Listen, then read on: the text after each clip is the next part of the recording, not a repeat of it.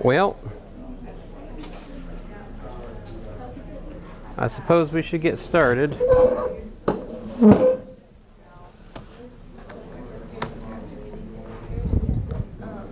Sorry I'm running late.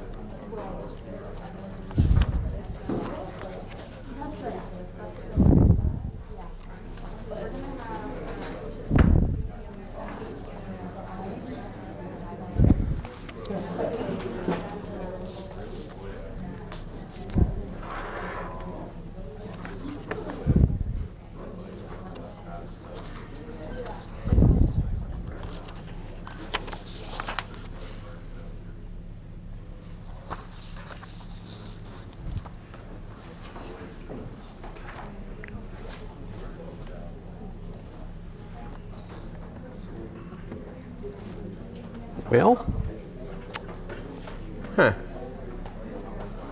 well,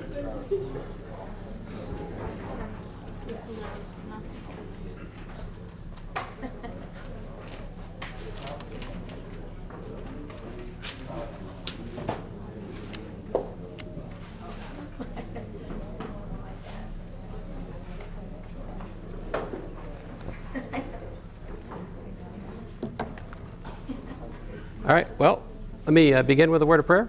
So, here we go. Dear Heavenly Father, we thank you for this day. I thank you for these students. I just ask you to bless this class. Help us to glorify you in what we do this day, Lord. In your name I pray. Amen. Okay, so I know you guys are just waiting with eager anticipation for this. So here we go.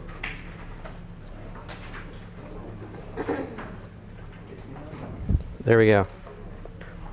So this is lecture 15. The top hat code, as you can see, is 5870.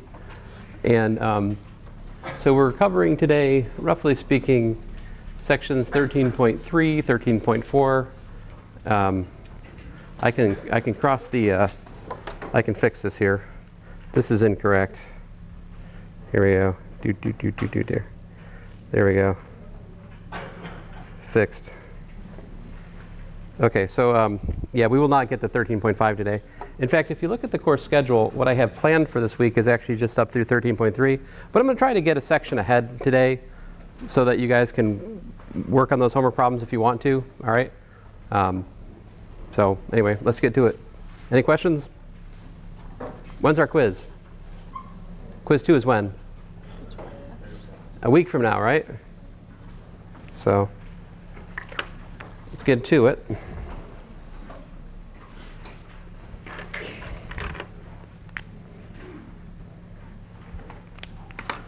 So today we are talking about a few different things, but to start with, we're going to talk about z-scores.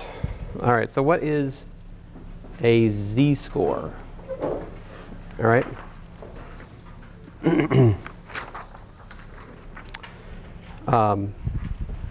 So a z-score, if I can find my laser.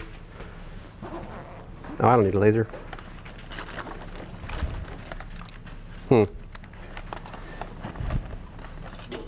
Oh man, I left my laser back in the office. I'll have to make do. So the z-score, what it does is it measures how far the data is away from the mean, all right?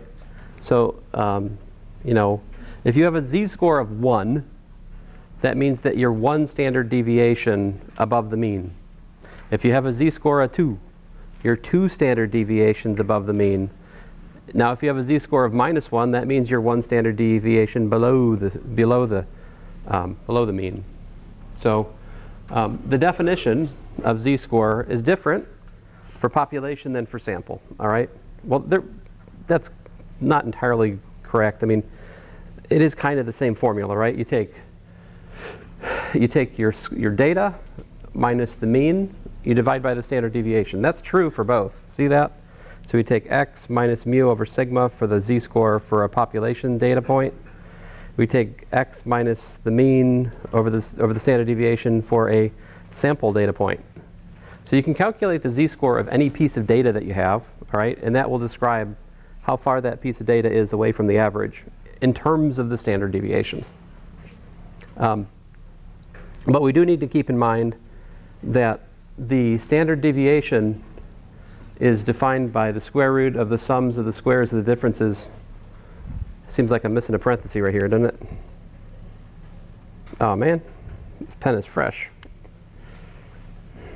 There we go, like that. So we divide by n for a population, whereas we divide by n minus 1 for a sample. I was asking my wife about this, and she Googled it. She told me that that's Bessel's correction. So I haven't looked into this further, but I've asked some of the other faculty, like, why is it n minus 1? Why are you dividing by n minus 1? And so far the answer I have received from people I've talked to is it makes the estimates come out better for the application of the statistics. So, like, you can mathematically prove that it's better to divide by n minus 1 there. And that's about as far as it. That's pretty much what your book says. So I don't feel like that's an explanation personally. But anyway, we do need to, what's the difference between a sample and a population? Again, a sample is an incomplete set of data of part of a larger story, right? It's a sample. Whereas the population is the entirety of the data of whatever you're talking about describing. So 3 examples I have here. If you have a z-score of 3 for data x, then that means that the data is 3 standard deviations above the mean. All right? If you have a z-score of minus 2 for data x, it means you have 2 standard deviations below the mean. All right? So here's a more interesting one. I say Kakashi. Kakashi has taken 2 tests in his math class.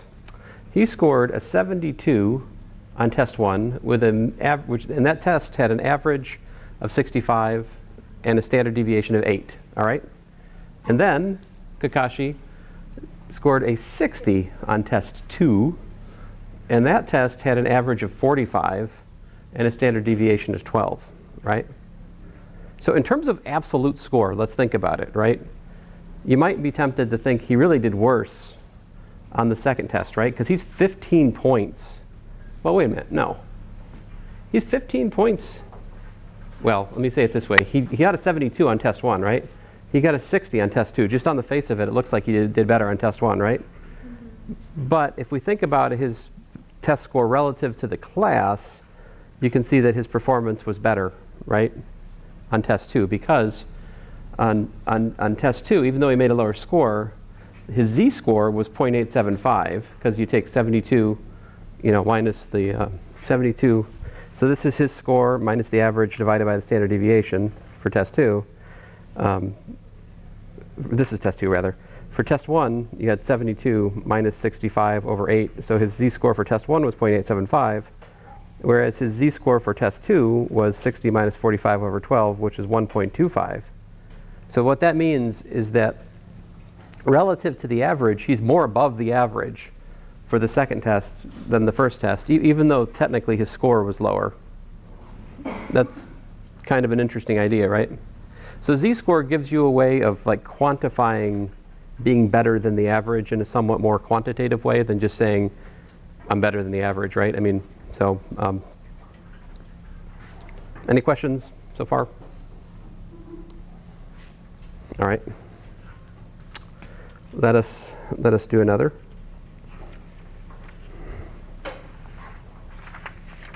So the next one is it lets you guys, I hope you have written down the definition of z-score, because I'm about to ask you to calculate some. All right. So here we go. Top Hat quiz.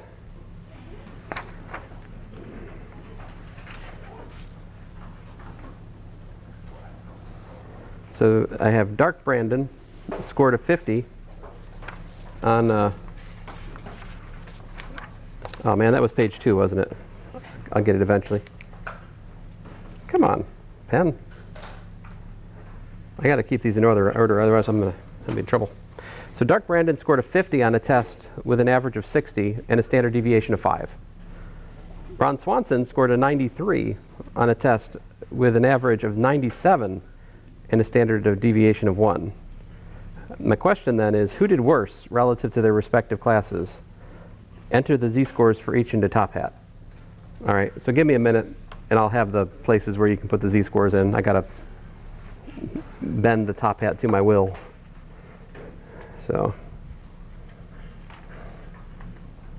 in the meantime, you guys calculate those, okay?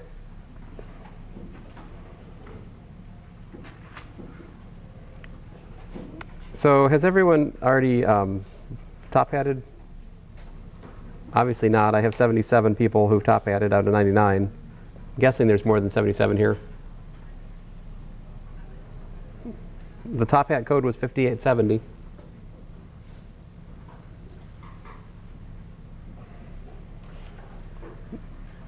Going once. If you want me to wait, raise your hand. Going twice. 5870. Mm-hmm.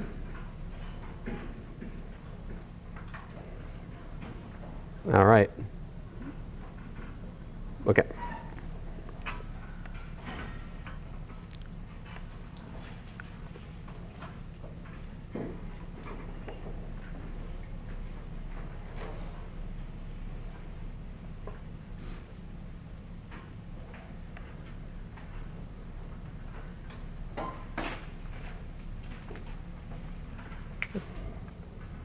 So I'm actually going to only ask you to put in the z-score for one of them, but we'll talk about for both, okay?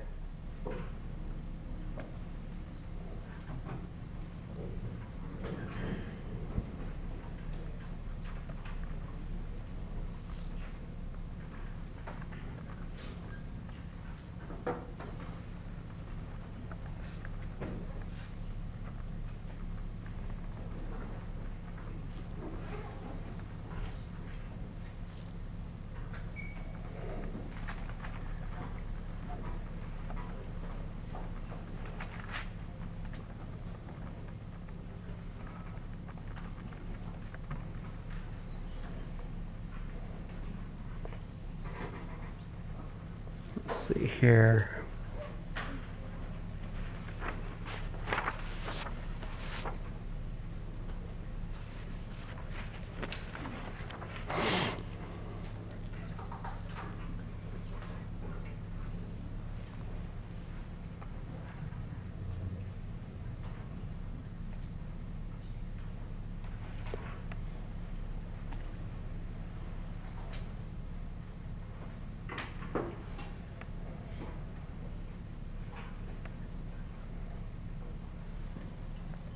All right, here goes nothing.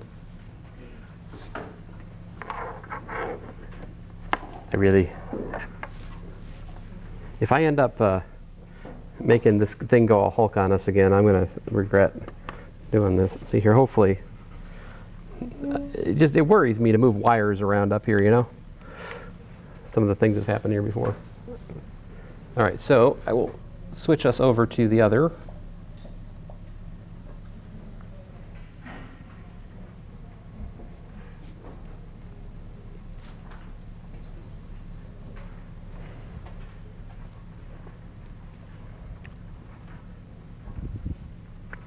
Oh, that's funny. Why are there only 63 of you seeing the question? 65? I guess it's taking time. 67? 68 of you see the question? I should get to 78 at least. Yeah?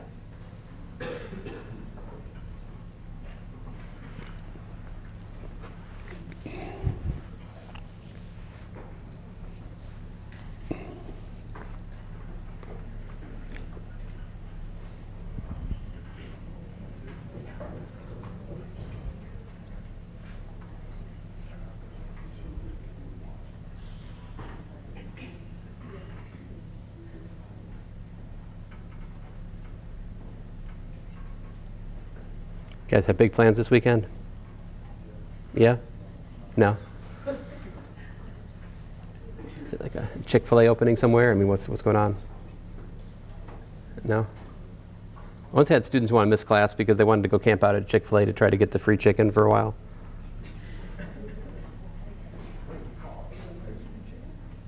If you get to if you're like the first person to buy something when a Chick-fil-A opens, it gives you something. I think you get like free breakfast. I'm trying to remember. I guess it varies on the franchise, but.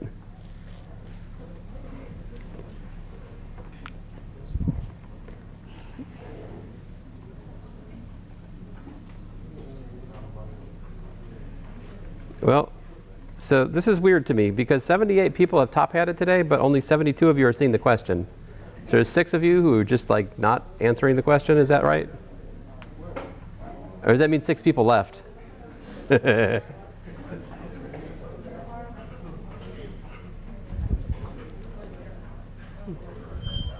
right, I'm going to shut this thing down here in about 20 seconds. So if you need more time than 20 seconds, raise your hand, please. I see one. Okay.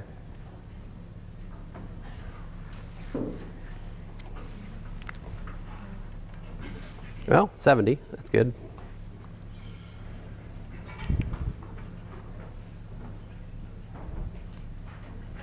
Oh, here, I'll add a 60-second timer. Hey, where'd you go? Yeah, but I wanted the big, annoying, come back. Why wouldn't it? That's weird. Like, why wouldn't it stay down there, It had that, like, big old circle-y thing. I didn't click anything. It just disappeared. Ah.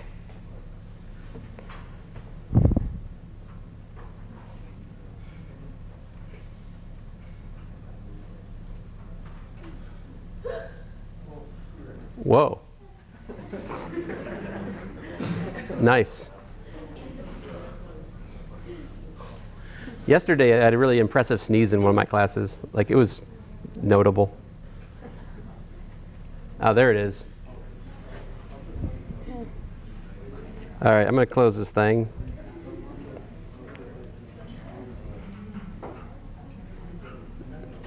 Stop answering. All right, so how do I see submissions closed?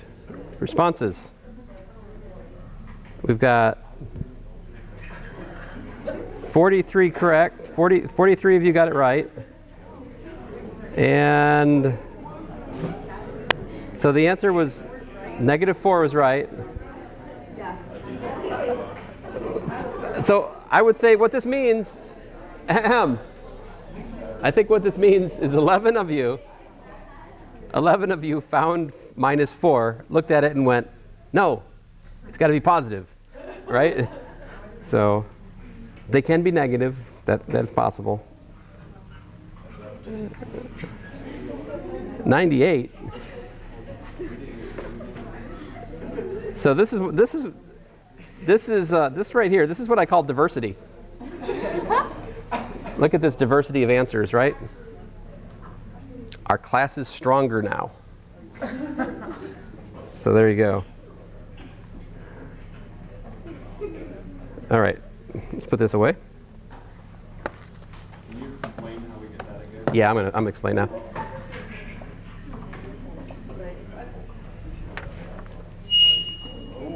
Hello.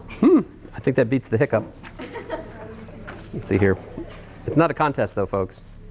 All right, so I do have a whistle. I can go get it. I'm kind of competitive, so. All right, so to calculate, why is this tilted? Guess it's my paper. Huh, funny. All right, so to calculate the z-score of the dark, why have I got a 50 there? Oh, he scored 50. I'm an idiot. I was looking at it. I saw the 60 under the Brandon, and I thought he scored a 60 because I can't read my own question. Dummy. Me, not you. So I scored a 50 on a test with an average of 60 and a standard deviation of 5. So I take the average, let's see here. No, I take his score minus the average divided by the number of standard deviations, right? So that gives me minus 10 over 5, which means his z-score, Dark Brandon's z-score was minus 2, right?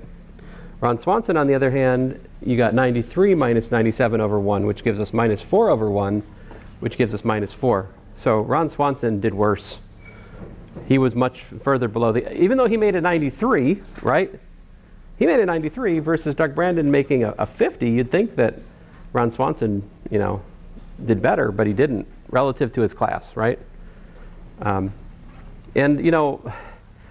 I guess the question is this qualification better, is that like a, when you say something is better, it's a little bit fuzzy, right? So I think whether or not it's really better depends on how things work, right?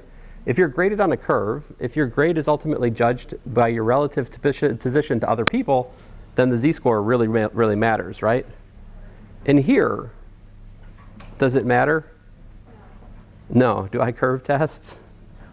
I do not, right? Because I replace your test with your final exam grade if helpful. So, so this is also good news, right? Because if everybody makes a 95 in here, suppose the average is 95, right?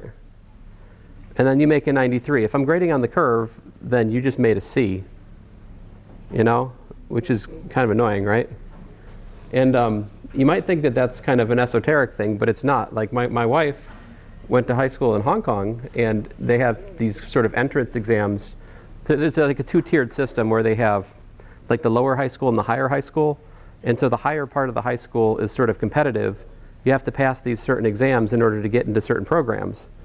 And she would actually hope that the test would be much harder rather than easier, because if it was too easy, every single person makes like a 98 on the test, and it comes down to just like this little wiggle room of, the last 2% completely judges your position relative to the others, which then judges which high school you can go to for the second half.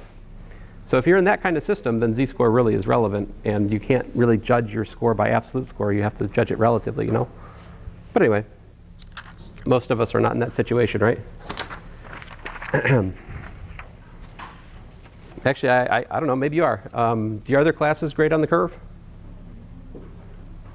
No? Yes? Don't know? Find out later? All right, so next up, let's talk about percentiles. So here's the definition. A value x is called the pth percentile, or you could say the value x is in the pth percentile. I don't know, I guess. It's called the pth percentile of a data set, provided that p% of the data values are less than x. The less than x is important, all right?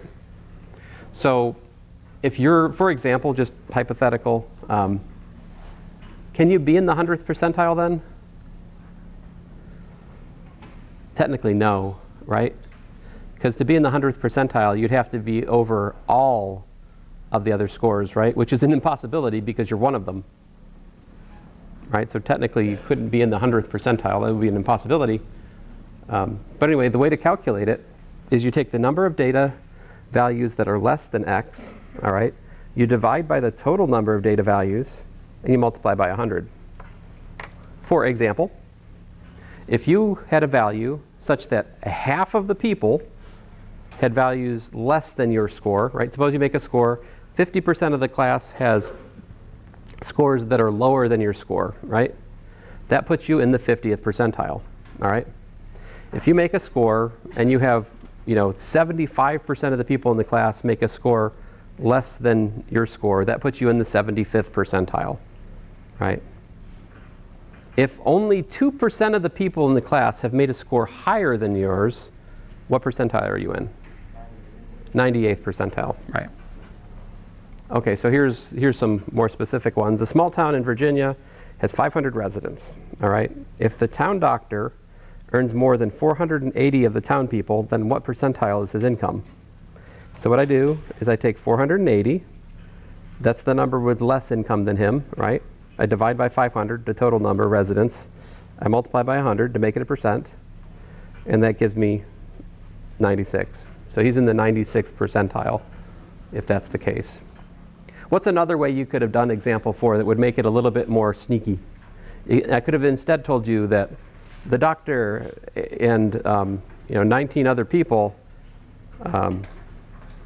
let's see, I could say this. I could say 19 people make more money than the doctor, right? What percentile is his income?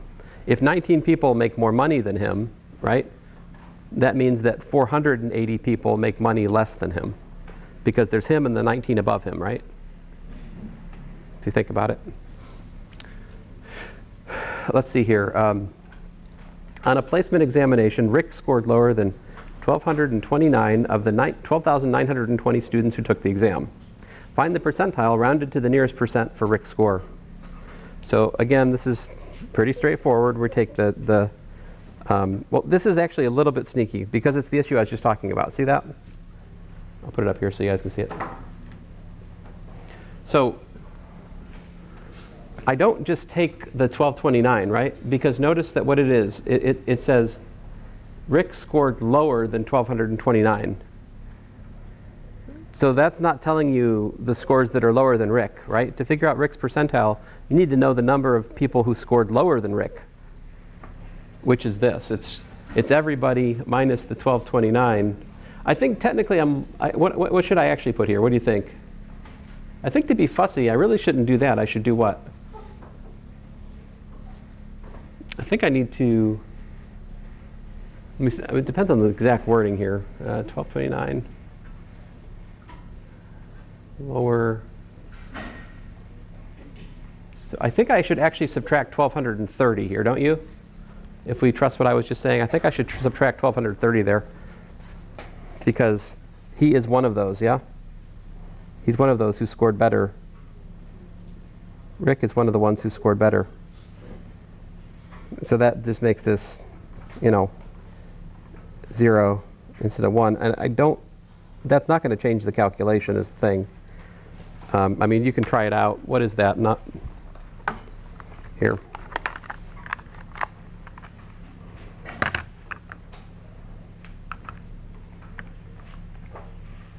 Divided by 12,920 times 100. Like, thank you, calculator. The answer is 29,225 divided by 323. No. So I hit this button here takes it from, yeah. Anyway, so we get 90.47987, blah, blah, blah. So we were just supposed to find it to the nearest percent. So I just round down to 90. So it's still 90. In fact, it's still 90.48 if I just keep the first, 2 digits there. All right. So, any questions about why I subtracted 1230 rather than 1229 there?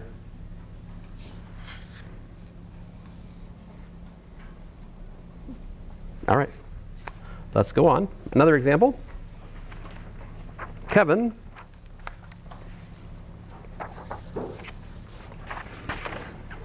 sorry, I just realized I'm failing to number my pages. Here we go. Kevin scored at the 70th percentile on a test given to 9,940 students. How many students scored lower than Kevin? Right? So I'm calling X what I don't know, which is the number of students that scored lower than Kevin, right?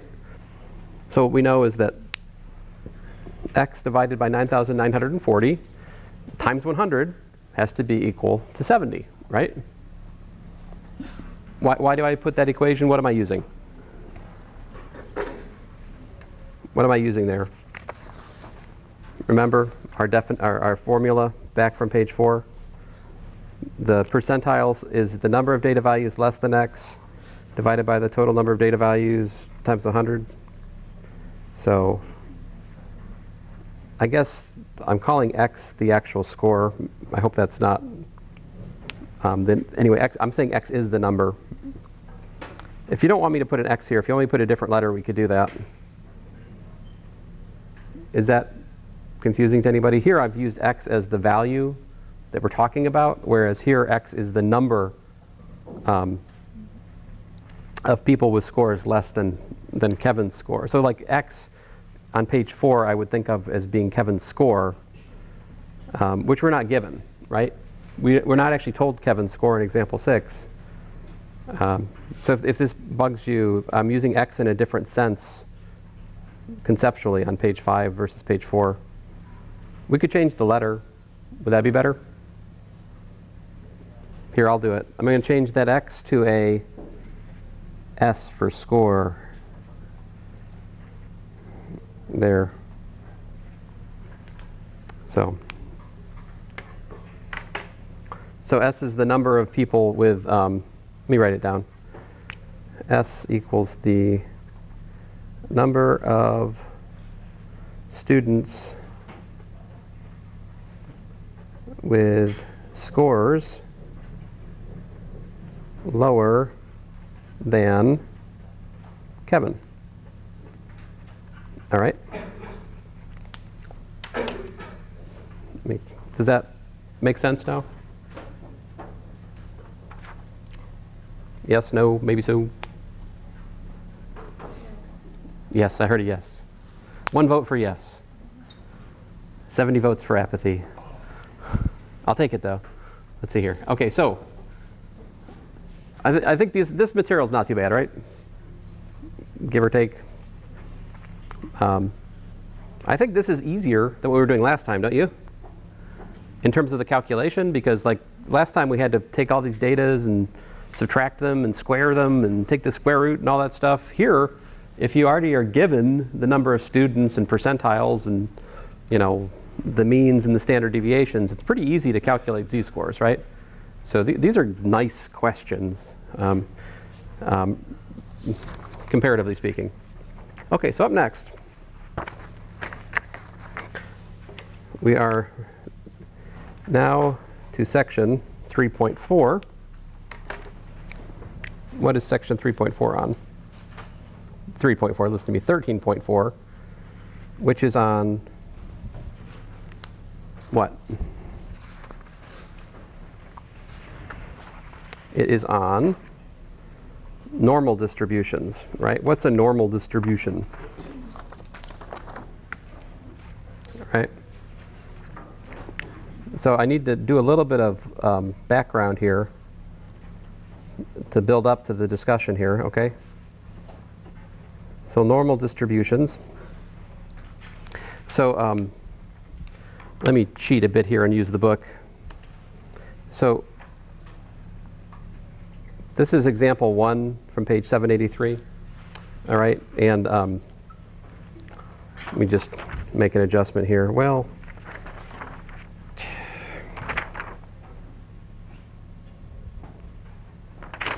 oh yeah. The danger of cutting the page out of the book is you lose track of which side, which is the first and which one comes first, which comes in second.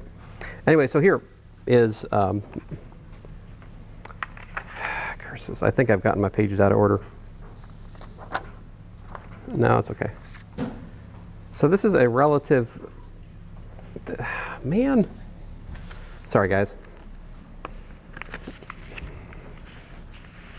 I knew something's wrong. I'm on the wrong page. We'll get to that. We'll get to that. So here is the one I wanted to look at. So the book starts by talking about a histogram. Do you guys know what a histogram is? No. What is a histogram? So histogram, basically it's a bar chart where you bin data into classes and make bars height according to the number in each class. All right, so here let's foolishly attempt to draw one here. Yeah, I'm sorry. Am I? Oh goodness. Thank you. That is a very helpful question. Okay, so like example 7 here. let's suppose you have a class and you make scores of, are you guys, call me out some scores. Between 0 and 100. 72. I've got a 72. What's next? 48. 48. Okay. 29. What's that? 29. Okay. What's next? I need like 30 numbers here, so keep going. 85. 85. 63. 100. Okay. 22. 22. All right. 78. 55. This is your chance. 19. 19. 4. Ooh, sad for them. 1. I mean, on a multiple choice test, right? If you can make a 4, it might mean that you're really smart and self-destructive, but yeah. 1, so what do we have? Here, I'll go 7, 19, let's do some better ones. 80, 82, 83, 84, 85, I'm just being lazy. 90, 95, 99. Okay, enough. This is definitely not a normal distribution, okay? And we're going to see that because these numbers are actually, these numbers would be an example of something that doesn't have a normal distribution. We're going to see it. So let's make, what do you want to bin the numbers? So we'll make our bins, let's say like 0 to 10, 11 to 20. Is that right? Is that this? I'm sorry. Let's say 1 to 10, 11 to 20. 21 to 30. You get the idea. Until we get to what the last one would be. 91 to 100, right? So I make a chart here. Okay, where I have, let's say here's my 10, 20, 30, 40. I really should have brought some graph paper. My bad, guys. 60, 70, 80, 90, 100, right? And so the histogram, what I do is the height of the bar tells me, like how many I've got in each bin. So how many do we have? Let's just count how many we have in each bin before I make any. I'm going to put the number down here just so I can then make the chart properly, okay? So how many between 0 and 10? 1, 2, 3. We just got 3 there, right? How many between 10 and 20? We had that 19. Anything else? 2 19s, yeah? 1, 2, how many else? Just 2, right? There's just 2 in there. How many between 20 and 30? 1, 2, 2 between 20 and 30. Between 30 and 40, how many we got?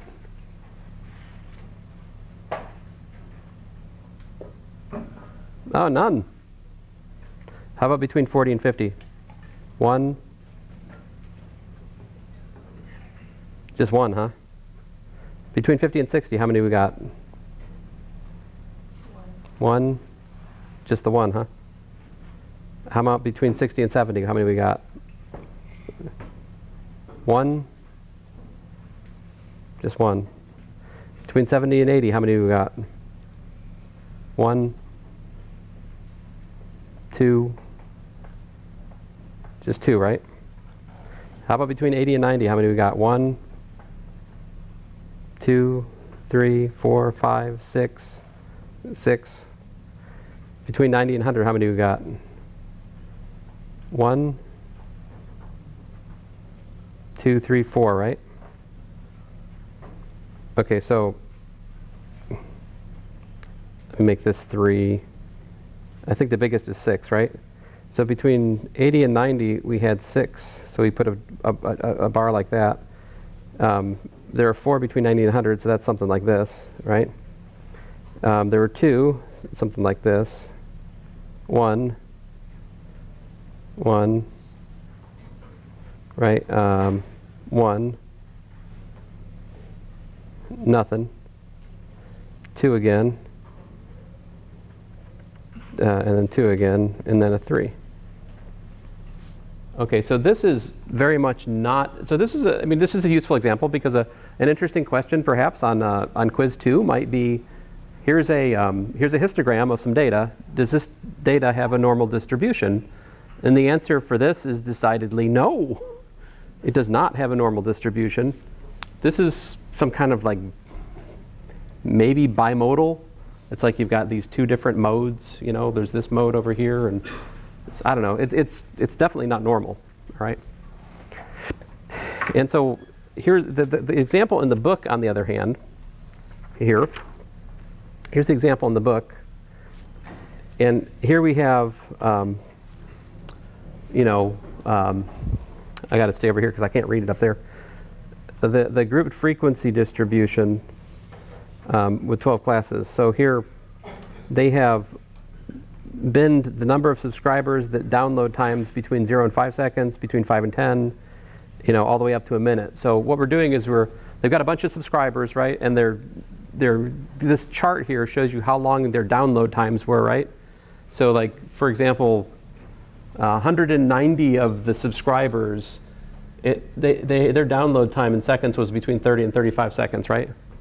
So to make a histogram, you have to decide like how you're going to bin the data, okay? So if you're actually trying to present data to somebody to make your case about the patterns and things, a big part of how you present the data is how you bin the data, right? There's something non-trivial to figure out there if you're actually in the business of presenting something to somebody. But here it's done for us. And so this is a histogram. And this is an example of a normal distribution. As you can see, it's kind of got like, you can kind of see where the average is, right? And it kind of spreads out from there. It looks like a bell, give or take-ish. Now, oftentimes it's more interesting, in fact, to look at what's called a relative frequency distribution, and that's down here. So a relative frequency distribution, it's the same data as was in the one above, but let me get this out of the way here. But here, the relative frequency distribution, you're looking at, what's the difference there? See if I can zoom in a bit. Hopefully I won't regret this. So you see this, it's instead of giving the number of subscribers that it took from 0 to 5, or 30 to 35, right? We had, what, 190? It turns out that whoa, 19%? Really? How many total, how many total subscribers were there in this thing? I don't think the book tells us, but if you add together, if you add the number of subscribers, I bet you must get 1,000 then. Lazy. That's funny. So I think their number of subscribers total was like 1,000. So if you take 190, divide by 1,000, you get, 0.19, then times 100, 19.2%. So the point is, anyway, 19.2% of the people had a 25 to 30 second download time, right? And so these are all percentages. So what should the percents add up to? How many percent? 100, right? None of that 110% garbage. See here, don't believe it. Anybody who tells you that's probably trying to sell you something. But anyway, yeah, these should add up to be 100%, I believe. And so so this is not a histogram, right? This is, well, it is still a histogram, but now it is a quote unquote relative frequency histogram. So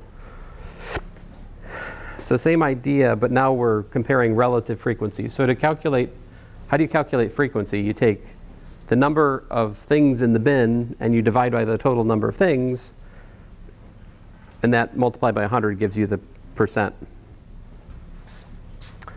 All right, so moving on here.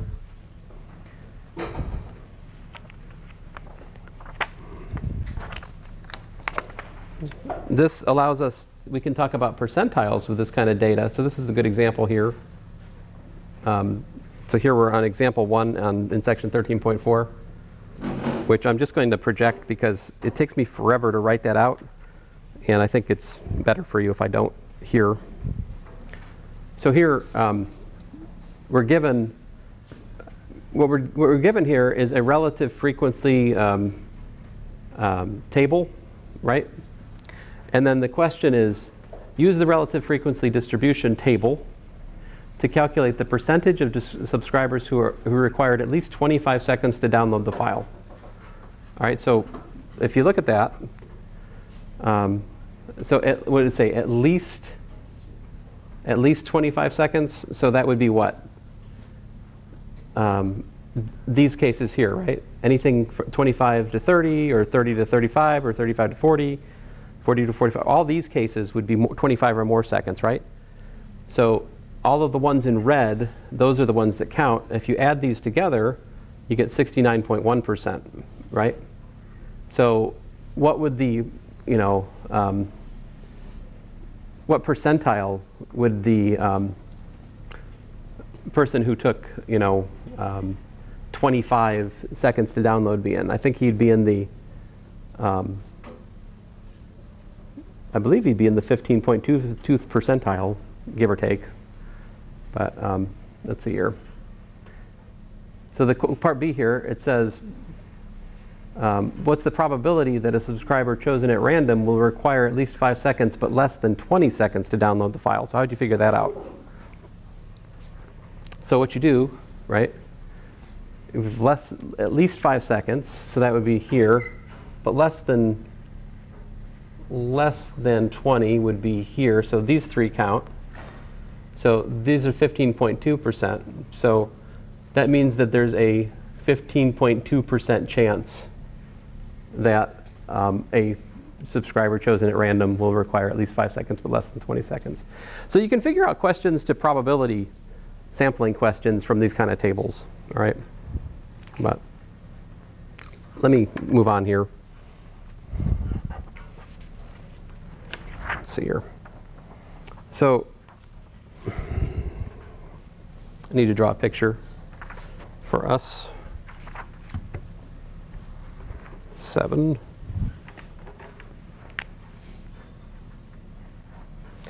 So what does a normal distribution look like?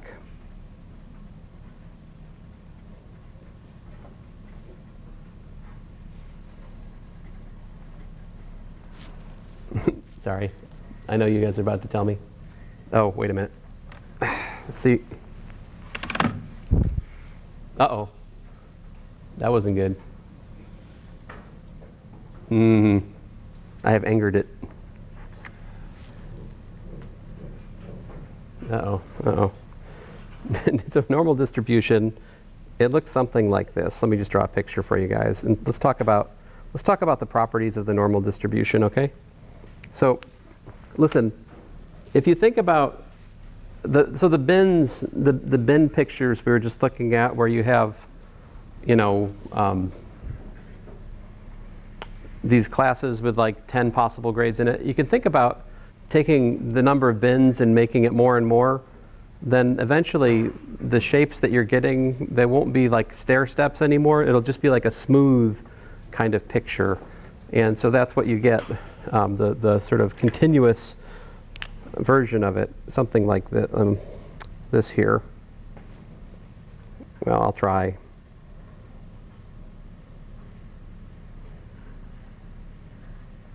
All right, so I'm trying. So something like this it's kind of a bell shape, all right? If this is a normal distribution, all right, here's y and here's x. We should talk about a few different things, right? First of all, the average, all right, is right down the middle. So this right here is what we would typically call mu. All right? And then if you go one standard deviation like this up here, if mu plus sigma,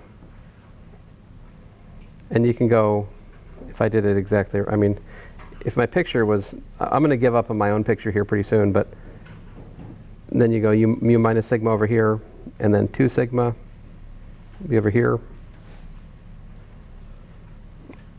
So here's mu plus 2 sigma. Over here is mu minus 2 sigma. then I'm not going to try to put labels in, but here would be 3 sigmas, and then here's 4 sigmas, and over here, to the limits of my artistry, here's mu plus 5 sigma. Over here would be mu minus 5 sigma.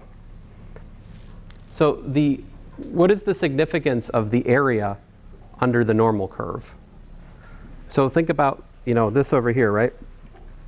The thing we were starting with, this thing here, this distribution, my silly made-up example. The area of these boxes, what is it? What does it represent? It's the number of scores that are in those bins, right? If you imagine the bins, shrinking so that they're like, really small, you get to this idea. And so the area under this curve corresponds to like the number of x, the number of samples that have that y. Let's see here. Let me try to put it in a different language here.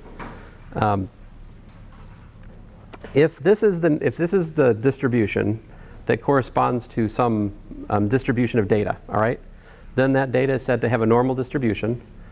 And if I pick at random, right? If I pick at random x, right? So let me just try to be more specific here, so if I pick x at random,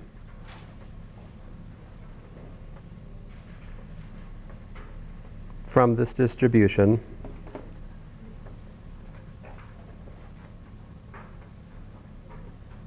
all right, then there is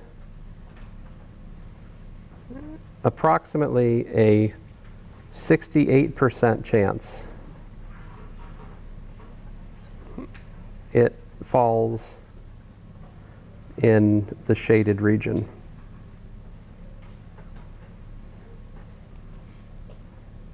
What do I mean shaded region? So shaded region, I'm going to do this one here. So right here, this piece right here. So the middle. So basically, plus or minus a standard deviation from the average. There's a 68% chance you're within plus or minus 1 sigma from the average. This is the way the normal distribution works. All right? So how about if you get to 2 sigmas? What's the likelihood that you pick something, within 2 sigmas? Well, there's a nice picture in the book that's better than my picture. So I'm gonna go to the book's picture here now, if you don't mind. Actually, here, I think I can have my cake and eat it too. This is not going to make scanning it helpful, but some old school editing here. So there you go. So the book has this lovely picture. And so what's going on here is, so within plus or minus the first standard deviation, you get 68% chance that you're going to pick something in there. If you go plus or minus 2 standard deviations, that gives you actually 95% of the data. There's a 95% chance that if you pick something at random from a standard distribution, you're going to get something within plus or minus 2 standard deviations of the average. All right? If you go to 3 standard deviations, plus or minus 3 standard deviations, there is a 99.7% chance that you're going to pick something in there. So what this means is to get something that is beyond 3, if you pick something at random from such a distribution, right, and you have a standard deviation, if you're more than 3 standard deviations away from the average, that means there is a less than, there's like a 0.3% chance that you can do that. All right, so the usual standards and practices for introductory statistics is if you have 3 sigma or more for your data, that's known as an outlier. All right, an outlier is something that's beyond 3 sigma. Okay. In theoretical physics, there are things like this, and so there are experimental groups. If you have a a new result in physics, and the uncertainty of your result is within, like, if it's like 3 sigma, 3 standard deviations, that will get attention. You'll get stories written on it, but it's not accepted typically by the the scientific community until you get to like 5 standard deviations for the statistics on theoretical physics these days. There's a really interesting video about that. If you're interested, I can show you. But anyway, so this gives you all kinds of word problems, right? So let's try to do some of them. If I can find one. All right, so let's see here.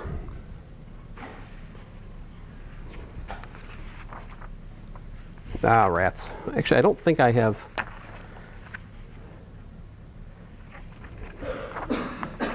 I guess we'll just take a, we'll chew on number 1 here.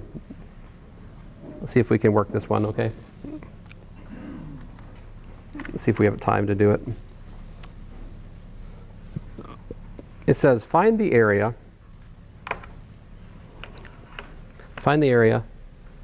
to the nearest thousandth of the standard normal distribution between the given z-scores. So here we have z equals 1.12 and z equals 1.9. So what does this mean? So we're talking about a standard normal distribution. What's that? So the book explains further. Standard normal distribution is one for which. Well, anybody? I'll ask the question. Can anybody answer that for me? What is a standard normal distribution?